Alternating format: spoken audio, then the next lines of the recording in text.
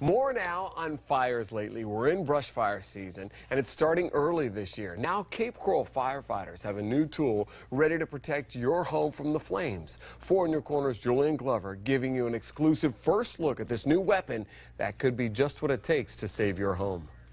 There's a new face to fighting brush fires here in Southwest Florida. It's large, it's powerful, and it's ready to fight a brush fire near you. It's called Brush 5, and it's the Cape Coral Fire Department's latest tool in its arsenal of brush firefighting weapons. Cape Coral Fire Captain Michael Heater gives Fox 4 this exclusive first look at the truck. And this is going to allow us to be able to deliver a wide variety of services in a very wide area.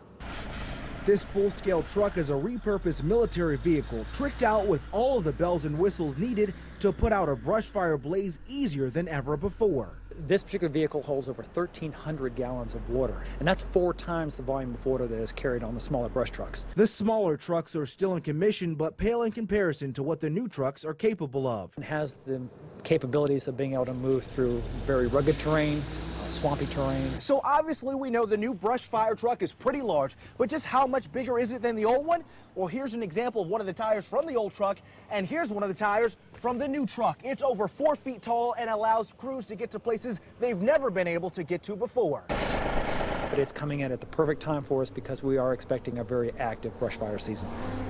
The Cape Coral Fire Department is finishing up last-minute training and preparations, and the new Brush 5 fire truck will be ready to respond to any brush fires right here in Southwest Florida by the end of the month.